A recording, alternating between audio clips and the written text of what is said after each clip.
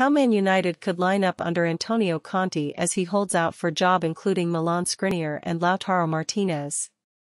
Please subscribe, like, share and comment. Antonio Conte is holding out for the Manchester United job, according to reports. The Italian is claimed to have turned down Newcastle while he waits for the Red Devils gig. Current boss Ole Gunnar Solskjaer is under mounting pressure, with his side having lost 4 of their last 7 games. Sunsport exclusively revealed that Man United players believe the Norwegian has 2 matches to save his job.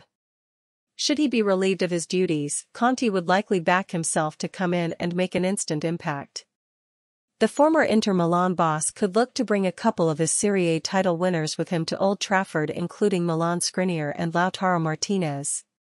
Both players would slot in as he brings his 3-5-2 formation to Old Trafford.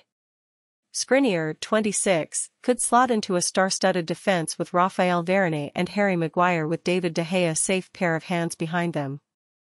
Aaron Wan-Bissaka would provide a sturdy presence at right wing-back, with Luke Shaw bombing down the left flank.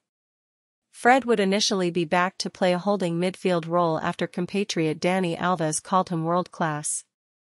But if Conte could somehow pull off a deal for Declan Rice, he could partner the England star with homegrown hero Scott McTominay, particularly if Paul Pogba does decide to leave at the end of the season.